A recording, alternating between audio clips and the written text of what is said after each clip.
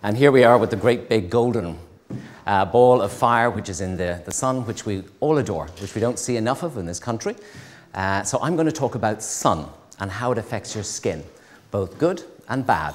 I'm not going to spend too much time on skin cancer. That's a whole other lecture in itself. We're going to talk about the sun. And before I do, we do have to explain our associations and any conflicts of interest we may have with regards to this lecture. And I would just like, my conflict of interest is that I am a dermatologist who loves the sun. I know that's almost sinful, but I do love the sun. I grew up in Africa. I love the bright. I love the warmth. I love the fact you don't have to wear a lot of clothes. I love the way it makes you feel happy. I love the way you look slightly healthier if you've got a little bit of a sun-kissed look. The problem is trying to balance it all correctly. And being sensible is difficult. As Granny used to say, everything in moderation is probably much better. But all we hear about is, you know, mustn't get any sun, or you must put on this, or you must avoid this, or you must go on the sunbeds to get your vitamin D. So there's a lot of myth and misunderstanding about things. And like all of these things, we don't have the right answers. All we have is some guidance. So this is a picture of me. I'd like to point out I am wearing a hat, which does have a brim. I am wearing sunglasses, which are UVA and UVB resistant. I am wearing sun protection factor. That perfect complexion that you're seeing there is due to the miracle of tinted moisturizer with sun protection factor. It is a short sleeve shirt, but I did manage to cut the actual bit of that. So the first thing, what is the sun? We're going to talk a little bit about what actually the sun does. Okay, so there's a little bit of background on light and sun. The sun essentially, great big atomic bomb, neutron bomb going off in the universe, radiates a huge array of different forms of radiation. And it's visible light, ultraviolet, infrared, X-rays, etc. So we're really interested from a skin point of view, predominantly in the UVA, or the UV or ultraviolet light. And that is ultraviolet A, B, and C. C is for the most part screened off by the atmosphere, apart from where there are holes in the ozone layer. All right? Because UVC is extremely toxic. We wouldn't be able to survive if we were exposed to it. Then there's UVB, and UVB, the vast majority of UVB is actually screened off again by the atmosphere, but a proportion of it gets through. Things like air pollution, clouds, etc., that can all alter it. And then an awful lot of UVA comes through the atmosphere. And UVA and UVB are the two that we're going to really concentrate on. Easy way to remember it, though it's not solely true, is UVA ages, UVB burns. That's the simple way to remember it, but it isn't only that. They have lots of different problems. So the first thing I want you to be aware of is the importance of where you are in the world and the season you're in the world. If you think about it, the sun's radiation, and it's coming straight at the equator. Okay, it's a bit like a sort of a torch if you think about it. If you look at that, you know, and you shine it straight up at the ceiling, you'll see that all of the beam is concentrated in a small area. Now, if you think as we go around the world and you get further and further away, you can see how diffuse. It's the same amount of light, same amount of energy, all coming in, but it's much more diffused. So nearer the poles, you get less concentrated light than you do at the equator. So if you live nearer the equator, or you holiday nearer the equator, you're going to get more increased concentration of sun's radiation. And that's visible light and the UV radiation as well. If we live further nearer the poles, so for example in Ireland, we get lower concentrations because of the angle that the light is hitting the Earth. Now, of course, that changes because what happens? The sun tilts, or the Earth tilts. So, for example, this is one that's sort of in the middle of the year. You can see the red is the highest concentration of radiation coming through the atmosphere. And you can see it's very high in certain areas all around the equator. Now, you may ask, why on Earth, for example, here on the equator, isn't it higher? Because there are clouds in the Amazon. And so the UV radiation is getting through is lower. If you look up here, for example, it's much higher than you would expect. And that's because these are all mountainous regions. So you're closer to the sun. So the height that you're at, where you are near the equator, etc., is important. And then, of course, as the Earth tilts, here this is in January, so in the middle of winter, and this is in June, you can see that here the radiation levels are much higher the southern hemisphere, and as the Earth tilts, the radiation increases. So here, for example, here's Ireland up here. We're getting really low levels of radiation during the winter, but that all increases as the Earth tilts and we go into the summer. So the time is very important with regard to season. It's also important with regard to the time of day. And this, for example, just looks at 4 days, and this is a UV index in Dublin, and you can see that your UV radiation is usually high between 11 and 3, whereas in the morning and the evening, it's not as high, all right? So your time of day, your time of the year, and your geographical position, both within the Earth and the height, is very important. And that's where knowing what happens there means that you can plan how you're going to look after your skin with the sun. All right, and then the other thing I want you to be aware of is reflection. And reflect at the UV radiation and light, etc., we all know is reflected off surfaces. So up as far as 80% off snow, 20% off water, 10% off sand and concrete, and about 1% off the grass. So you may be sitting under that sun umbrella, thinking you're safe, but you're still getting some reflected radiation. So it's just an awareness of that. So just to summarize all of this, your UV radiation will come through. It has to get through the ozone layer first, then it has to get through the atmosphere, the clouds, pollution, etc., and then it hits our skin. So what does it do on our skin? What does the UV radiation do? Well, we know visible light, for example, hits our skin and fine, and a lot of it goes through. That's why you can shine a light through your hand and you'll see some of the light. So the skin and how it reacts in both good and bad ways to the sun, and how important the sun is to being alive is very important. But again, it is about watching the amount you get. So for those of you who, just to recap on the skin, there's this layer up here is called the epidermis. It's the upper layer of the skin, and then this is the dermis. The epidermis essentially is our waterproof barrier almost. And this is the bit that sort of protects us from friction, it protects us from scratching, it protects us from insects and the entrance of things that cause disease. And then our dermis is full of magnificent organs and factors which are important within our actual ability to live as beings on this earth. So we have things like hair follicles, we have oil glands, we have our blood, we have lots of things, we have nerves, etc. And the area we're going to concentrate really is here between the epidermis and the dermis, what's called the dermo-epidermal junction. Okay, it's essentially where your top layer of your skin is velcroed onto the bottom and mid layer of the skin. And the reason for that is the cells that we're really interested are here. They're called melanocytes. And melanocytes are essentially your tanning cells. And melanocytes produce melanin. That's what makes you look tanned. And it is our natural protective sunscreen. So for example, people who are darker skinned have more melanin than people who are paler skinned. They also have a different type, but it's predominantly, it's actually the concentration of melanin that's important. We all have about the same number of tanning cells, but some of them function a lot better than other people. And what happens, the easiest way to think about it, is that about 1 in every 15 cells along this dermo-epidermal junction here is a little tanning cell or melanocyte. And it sits there, and when the UV radiation hits it, it starts to produce melanin. Essentially, it's trying to protect yourself. And it feeds these little packages of melanin out along these sort of arms that it has in between to each one of these cells. So for example, this is a melanocyte, a rather lovely photograph of a melanocyte. You can see it almost looks like a little octopus with all of these tentacles reaching in between different cells.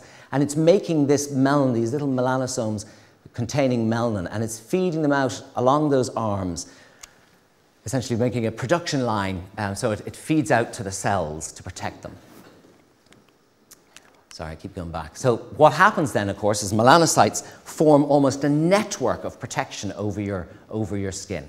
All right? Melanocytes don't actually like being together. They actually spread out, except when, of course, they form moles, but we'll talk a little bit about that. So you've got a network of this protective layer throughout your skin, and it varies throughout the skin. And we know, for example, that the intensity of that network, or the color of that network, also varies because we have so many different forms of skin color.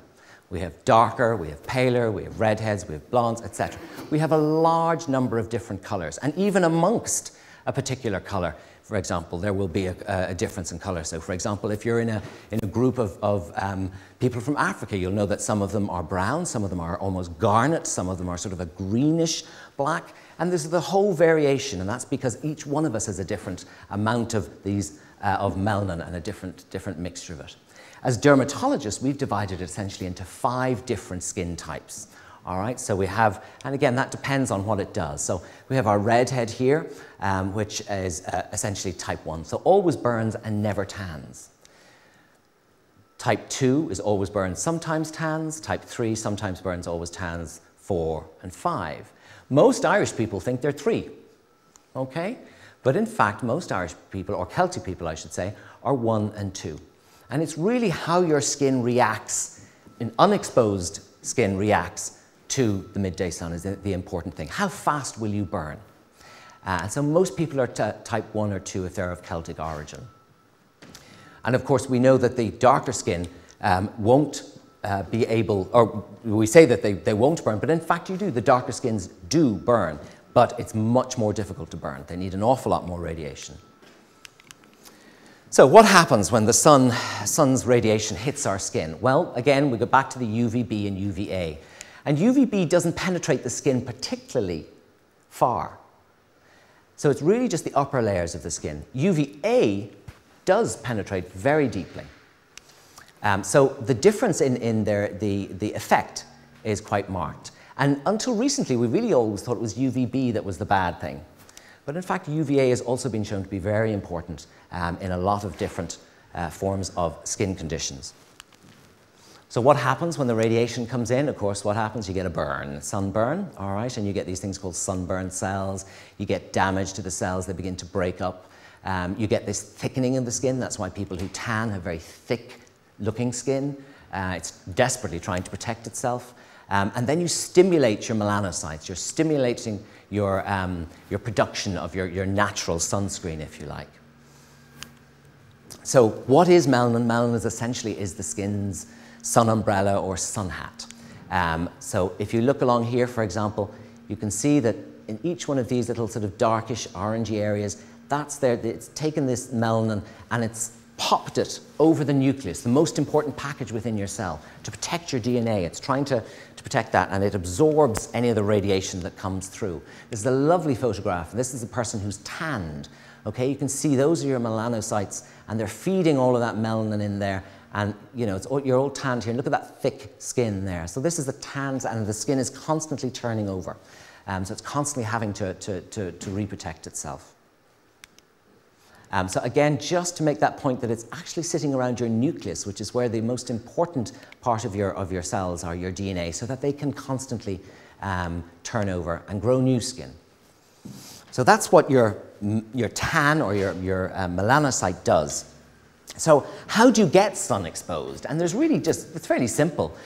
It's either acute or chronic. In other words, you suddenly get some, or it's something that you get a little bit every single day. So your acute one, of course, is the holidays, what I like to call the Ryanair effect. And then the summer days, and in this country, we don't get enough of them, so they tend to come along a little bit surprisingly, and when we get them, we run out and we enjoy the sun. So we get that sort of episodic exposure, and that's acute. Then we have our chronic sun exposure, and those are people who are getting a little bit of radiation every single day. They work outdoors, they're golfers, they're gardeners, they're walkers, etc. And then, of course, chronic as well, places of habitation. If you live in Australia, if you live near the equator, you're going to get a little bit more sun every day than if you're somebody who lives in Ireland. And when I say sun, I'm talking about UV radiation.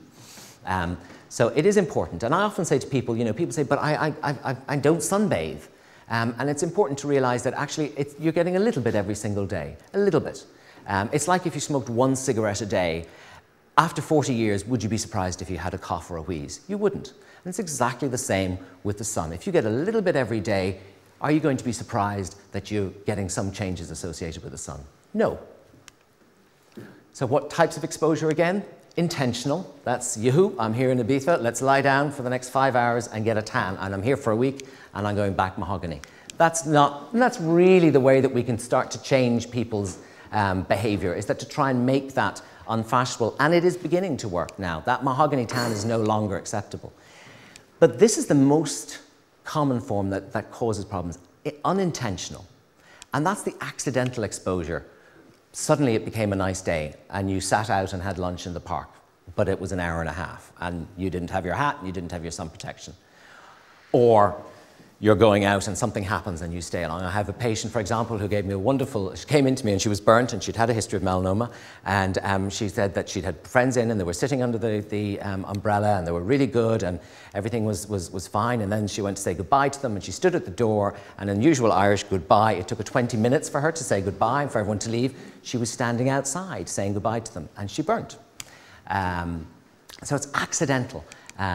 And then, of course, there's the unknown, when we don't think we're getting any. So on a cloudy day, you're going to get some radiation. Or you got the reflection, as I said, off the water, or off the sand, or off the concrete. So those are the type of risks. We know this, for example, we've all been here, I think, would be the honest thing. We have all been here. This is a sunburn. And this is the acute reaction of the skin. But what about the chronic reaction that we get when you're exposed to the sun? Well, here's freckling, again, a normal variation. It's just, it's something that occurs. You'll see it, for example, you very rarely see infants or babies with freckles. Why? Because it's something that, you develop as you get sun exposure with a genetic component associated with it. As you get older, of course, you get more and more, and we all see these freckles. There's probably nobody over the age of 25 who doesn't have something on the back of their hands. And they, these are called liver spots, but they've got nothing to do with your liver. It's because they're sort of the colour of liver. Certainly if it was cooked by me, it would certainly look that colour. But these are little lentigions. So these are freckles that don't go away. Freckles come and go with the sun. Lentigions stay there all the time. And then this is, for example, melasma. And we see this in pregnant women, and we see it in people who are on the oral contraceptive pill, or it can just occur. And if you expose yourself to the sun, it can make it much more obvious. And this is pigmentation. And again, not such a huge problem in very pale skin that's not exposed to the sun, but it is a huge cosmetic problem in darker skins because it has such an impact. And then there's simple things. This is a little thing called poikiloderma civat. You can see the cutoff point here. This man lived in Australia for years. He was a businessman, and he always wore a shirt and tie. So he had the protection there. But you can see that sort of rough cobblestone, slightly irregularly pigmented discoloration. And again, it usually spares that area there just under your chin there. And that's again because of shadow from your chin. So this is something that we very commonly see. And then, of course, you get this dyspigmentation or irregular pigmentation. And irregular pigmentation, even from a cosmetic point of view, adds 10 years to a person's perception of how old you are. So that's why all of these, that's why makeup is so important to make you look younger. It evens out your complexion. It's why facial peels, that's why all of these sort of rejuvenating procedures are about making your pigmentation more even. Because an irregular pigmentation does show that you've aged. And here, for example, again, you can see the difference between the skin on this gentleman, where it's exposed and where it's not exposed, because he always wore a top. And you could see how wrinkled it is, and how saggy, and how rough, and how what a different pigmentation it has. And aging, 70% of aging is as a result of sun exposure, all right?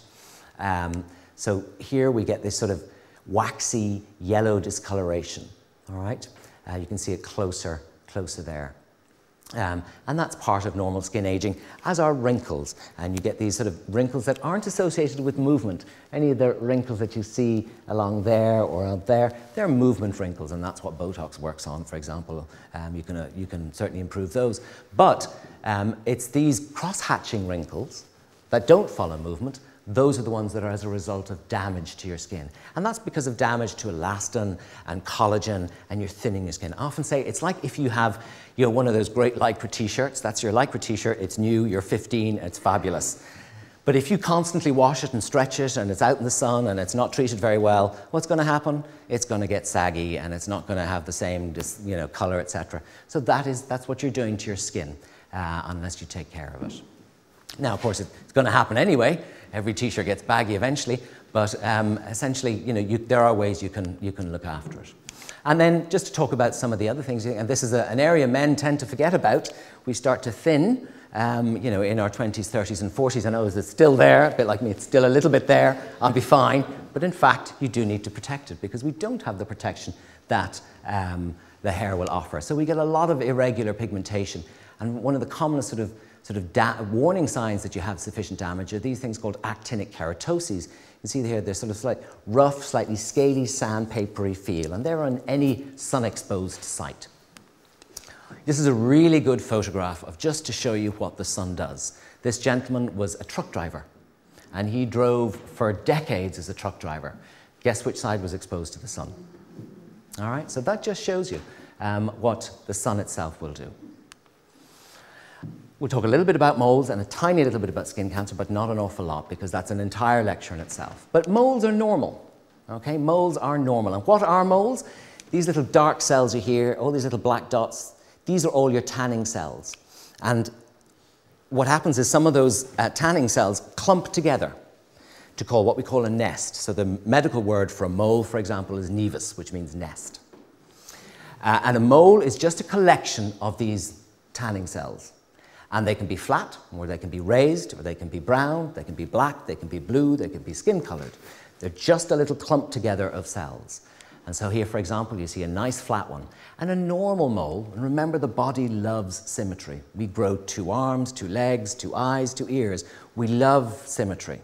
We try to achieve symmetry. So a nice, even, symmetrical mole is normal. Now, the body isn't perfect. Some of our ears are a little less symmetrical. Some of us have one leg shorter than the other. So it's a little bit of asymmetry is certainly okay in a mole. So for example, you see this mole here, it's slightly asymmetrical, but that's all really. And it's been constant like that. So that's what a mole is, and you can either inherit them, you're born with them, what's called a congenital mole, and that's usually within the first, you're born with them, or within the first 2 years you can get a form. And then there are acquired moles, all right? And we'll talk a little bit about that.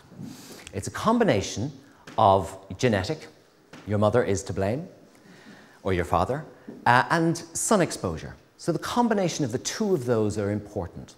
It's a really complex system that we don't actually fully understand why some people get moles and why some people don't.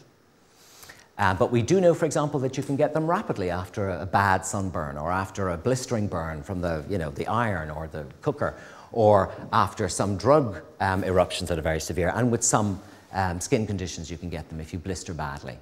So it's a combination of these two factors.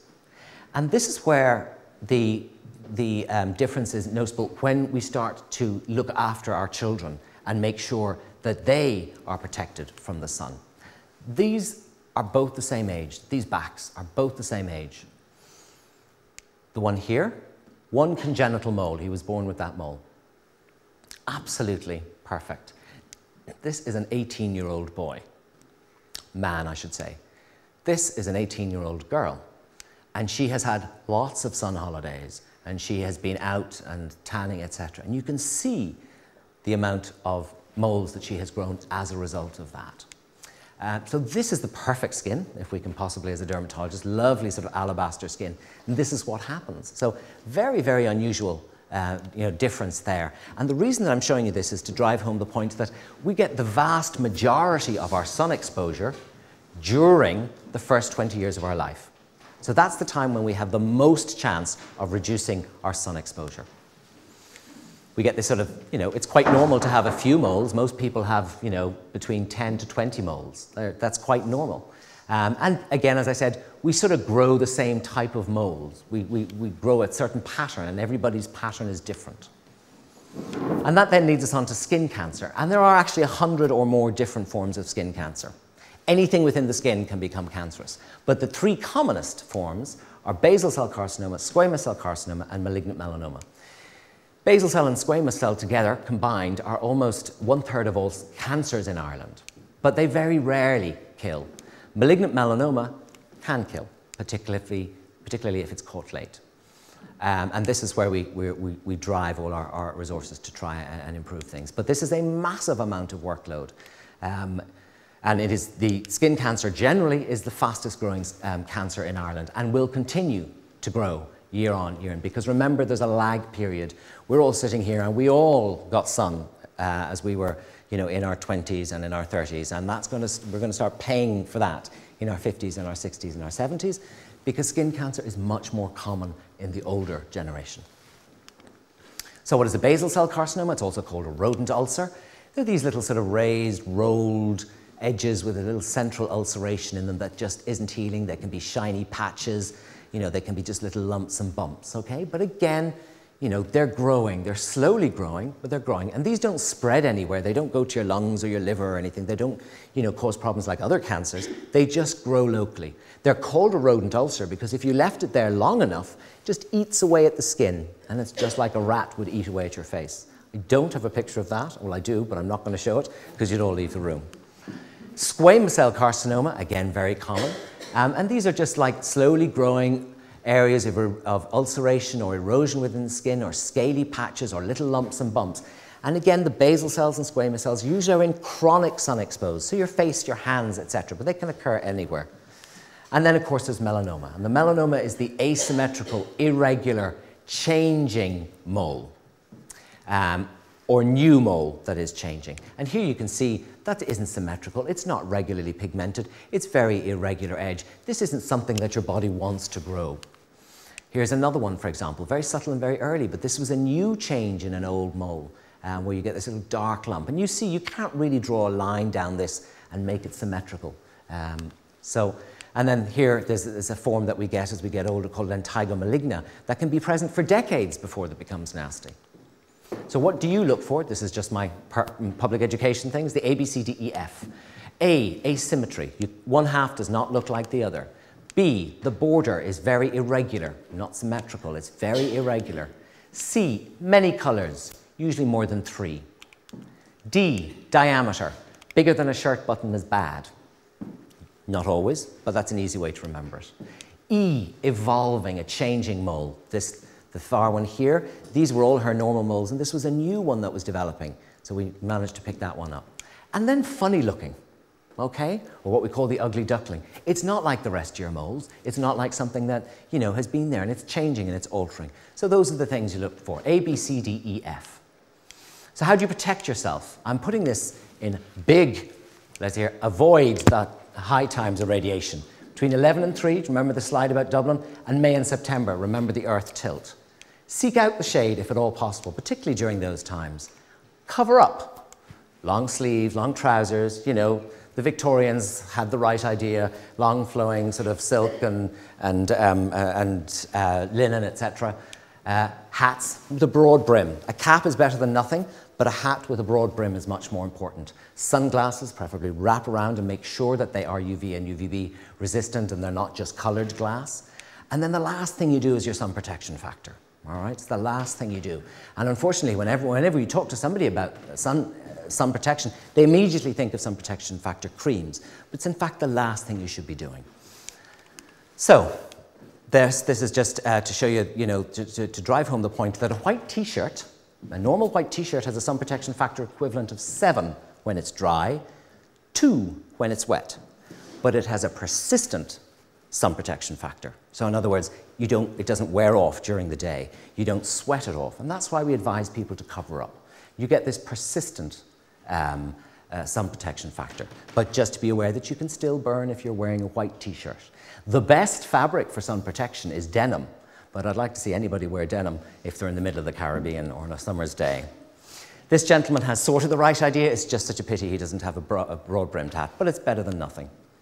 So how do they work? There's 2 types. One is a chemical, and these are the names that you'll see on the bottles, for example. But they need time to absorb. And that's why we tell people you need to put them on about 20 minutes beforehand, 20 minutes to half an hour. They need time to be absorbed into the skin. And then there's the barriers, and the barriers are the ones that work immediately. Essentially titanium dioxide and zinc oxide. And if you think about these are almost like hundreds of thousands of tiny mirrors, and they're reflecting the light back, the barriers. That's why they look white. Okay, that's why they make you look white. The chemical ones are a lot more cosmetically acceptable. They won't make you look as white, but they do need time. And the other thing is that they do wear off, and you do sweat them off. And they need to be UVA and UVB. We used to, when we talk about an SPF, we're referring only to the UVB in the past, and we only had UVB protection. Whereas now it has to be combined UVA, UVB, and they try to link the two. They have to have a certain level of UVA protection. But when you're talking about an SPF factor, it's about the UVB protection. The other thing is you need to apply enough, okay? A shot glass for the body, a teaspoon for the face. And you need to do it often enough. So about 20 minutes before you're exposed to the sun, and then apply every 2 hours or so, okay? The reality is we only usually apply about a third the amount that we should apply.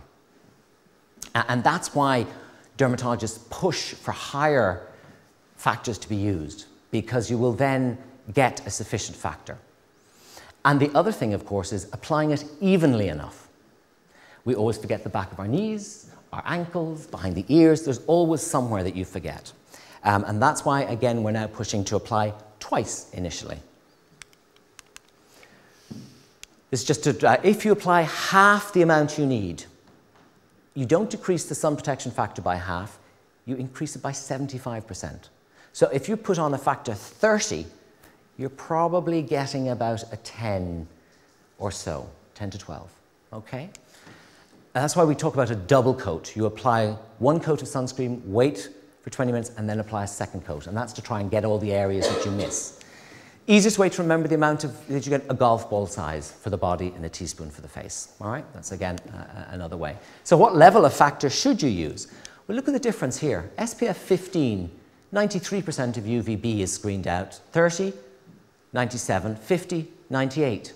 So there isn't a huge difference between a 15 and a 50. The difficulty, of course, is how we apply it. So when we're putting on a 50 or a 30, we're not getting that unless we actually apply it correctly. You can see, so the higher and higher. So factor 100, why bother? Okay? Factor 2000, as it was in that sci-fi film, not going to make that much difference. But always check as well the UVA protection that it has, and it should be fairly closely linked. Things that remove your sunblock: rubbing, sweating, swimming, chloring in the pool, salt in the ocean, putting on your sun protection factor, lying on the towel, getting up, turning over, it's all on the towel. It's not on you. Water resistant. To be able to be called water resistant, it should last for up to 40 minutes in water. That's what that's the requirement for something to be called water resistant. There is no all-day sunscreen unless it's a tent. All right? So there is no once-a-day sunscreen. Full stop.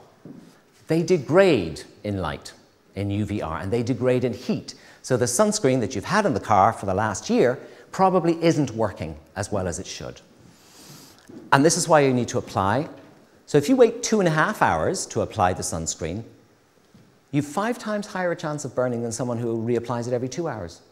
Right? Nice little study that showed that. So even just waiting that 30 minutes. And of course, mum is always the last one to actually apply the sun protection factor onto herself after she has applied it on everyone else. So she's probably the one that's going to burn. So enough about the bad news about the sun. What about the good news about the sun? Vitamin D, all right, very quickly. Vitamin D is made in our skin. We take it into our diet, and it's made in our skin. So when this UVB radiation, so it's when UVB radiation hits the skin, we get this vitamin D precursor. And that then goes to the liver, and then to the kidneys, and then goes around the body. It's a very complex series of chemical reactions within the body. Sorry. What does vitamin D do for the body? Well, it helps in the absorption of calcium, necessary for the absorption of calcium from your diet. If you don't have enough of it, rickets, for example. Now, you know there have been a lot of things about, oh, we're not getting enough vitamin D, and rickets is on the rise again, et cetera, et cetera. And really, rickets and vitamin D were a problem previously because we're now clothed. We used to be naked. We now live in cities where there's pollution, so we're getting less UVB.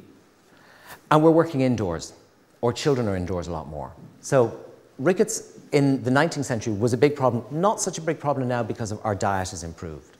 But it can lead to problems and exacerbate problems such as osteoporosis later in life.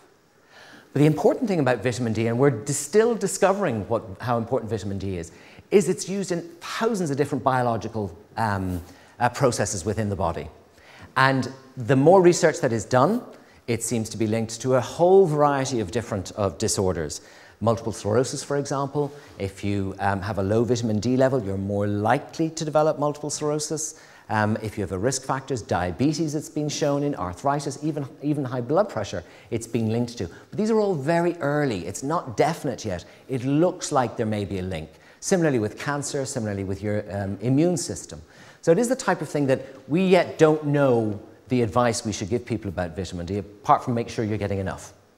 Because we don't know exactly what its role is as yet. But it will become clear over the next few years.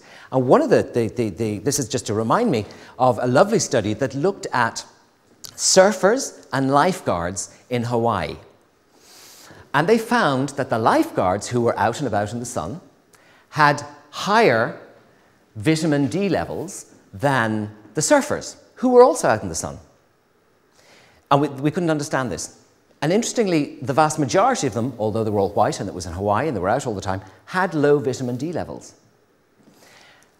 We know primates get their vitamin D, they can't of course get it from their skin because their fur is stopping it. They get their vitamin D because they're grooming other primates and the sebum comes off on their paws and they lick it. So that's how they get their vitamin D. We don't know where in the human skin as yet exactly where vitamin D is made.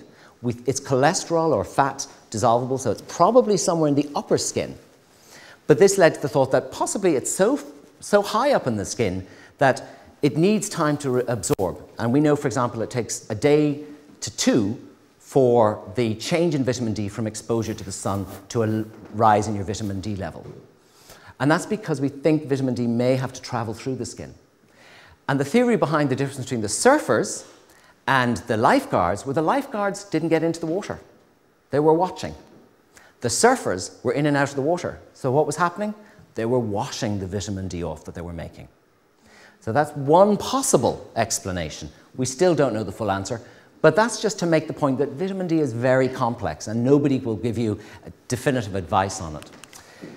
Where can you get your vitamin D? Of course, the sun, but also fortified milk. It's in a lot of our milks, our cheese, butter, margarine, all of these things that are bad for your arteries, unfortunately, or good for other things. Healthy cereals, not Cocoa Pops, and oily fish, all right?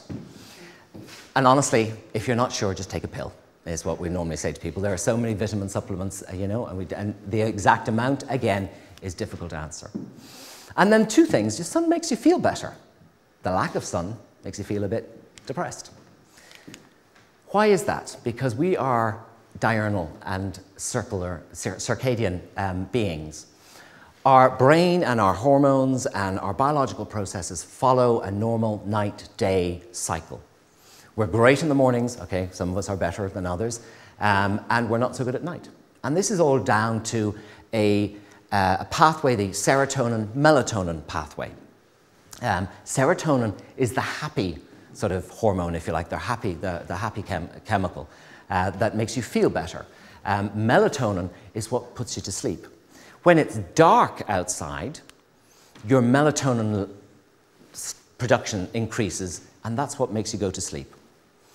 And of course, we as modern beings are now, you know, up a lot later, and we're under artificial lights. So we're altering that melatonin-serotonin balance. But what the sun does, and this is where we think seasonal affective disorder, mood changes, etc., the light coming into your eye, and this is visible light, will activate via the pineal gland, what's called the third eye, if you like, that's what the third eye is based on.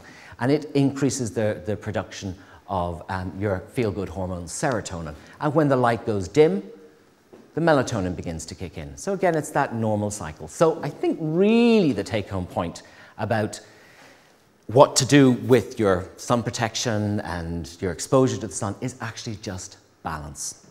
A little bit of sun's not bad, but too much sun is bad. So it's just about learning to balance things and getting everything in moderation and being sensible with your sun, but also learning what your skin is about and how you actually should check your skin regularly. Those are important lessons to learn. And the most important thing is, do remember that, you know, we all love the sun. And I bang on about sun protection factor, etc., but you know, I don't really 100% listen to myself all the time. This is on a family holiday, and you can see half the family are completely ignoring me down here. Luckily, my mother and I are sort of in the shade. I don't know if you can see it, but the only person who's actually listened to me is the dog. Thank you very much.